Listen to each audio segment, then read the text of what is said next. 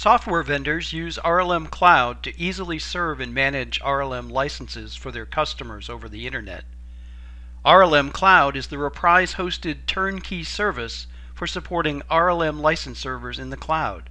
It manages customer licenses so your customers don't have to install a license server on their networks.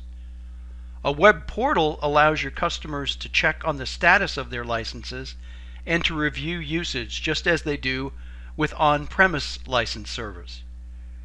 To use RLM Cloud, you log in using your username and password. Your account privileges allow access only to the parts of RLM Cloud that relate to your job role. The Products tab allows you to define your product catalog in terms of the licenses needed for the various licensing models you plan to support, such as floating, named user, permanent, or expiring, among others. The Customers tab shows the customers and contacts in your system. The Licenses tab lists the deployed licenses, showing at a glance which customers have which licenses.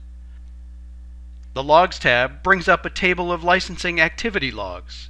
The data from the report logs can be used to summarize usage or for post-use billing.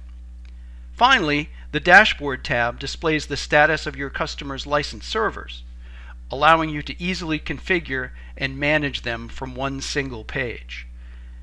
If you give portal access to your customers, only the dashboard and logs are accessible for customers to manage license servers and logs.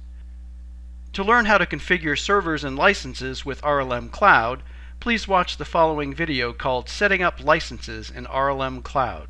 Thanks for your time.